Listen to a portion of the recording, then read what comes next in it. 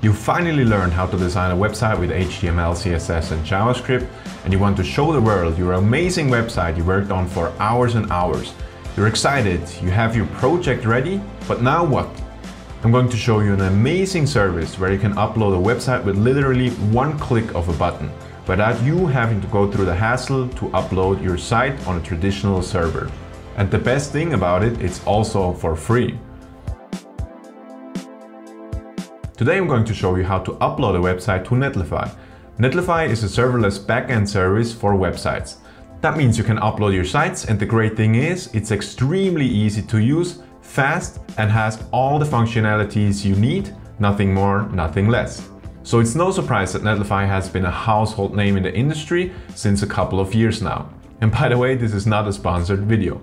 Netlify is free but has a paid plan, but don't worry, for basic and even advanced functionality, it's free forever. So you don't have to worry that it's just like a 30-day trial, so you can really use it for important live sites. In this video I'm going to show you how to deploy a site from a folder, how to deploy a website from Git, and some settings you have to know, like how to add a form submission. So let's start. First of all, you have to create an account with Netlify. If you did that, your home site will look something like this. So if you want to upload a folder without a Git connection, it's very easy. You just drag it in here. And you can see in a couple of seconds our website has been deployed. We even have our link here. And this is our little ugly website we just uploaded. Netlify will give you this usually funny name, but we can change that, and I'm going to show you that later. But first let's upload a website with Git. We go back to the main page and we choose New Site from Git. Then here you can log into whichever service you use. For me it's GitHub. And I'm already authorized, maybe you have to authorize it here too. But let's find our folder. And here we can choose which branch we want to deploy. If we have a special build command, we can put it in here, like npm run build.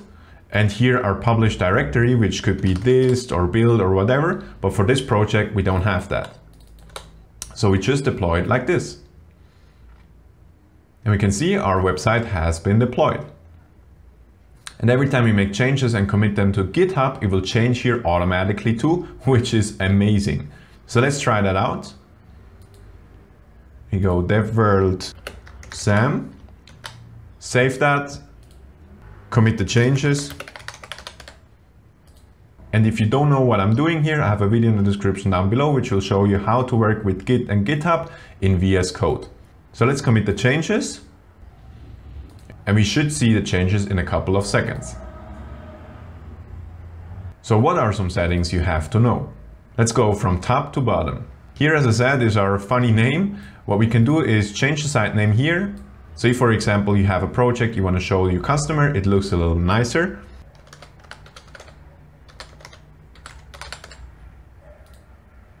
And now we can see also the URL has changed. Then here in the build deploy, you can edit the settings like I told you before. So here, for example, build command could be gulp or npm run build. If you have something like that, and the published directory could be dist or public, something like that. And then Netlify would automatically build from, let's say, your source folder into your published directory. So your build process becomes very, very efficient and it works like a charm. But we don't have that here.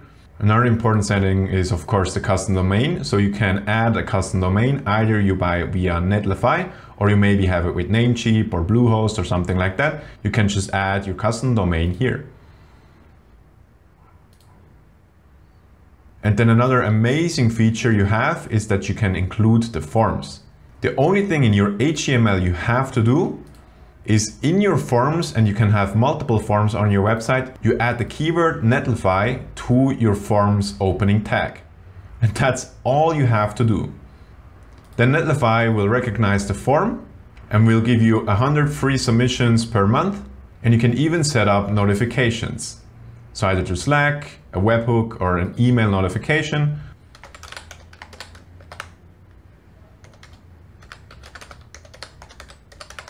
Like this. And then every time you get a form submission, you will get an email. The last setting I want to show you is in general. You scroll all the way down to delete the website. You copy this.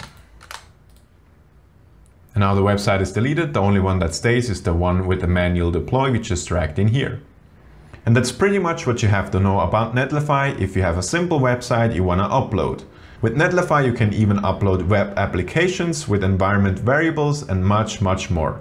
After using it for a couple of months now, I really have to say it's an amazing service they offer, especially because it's for free.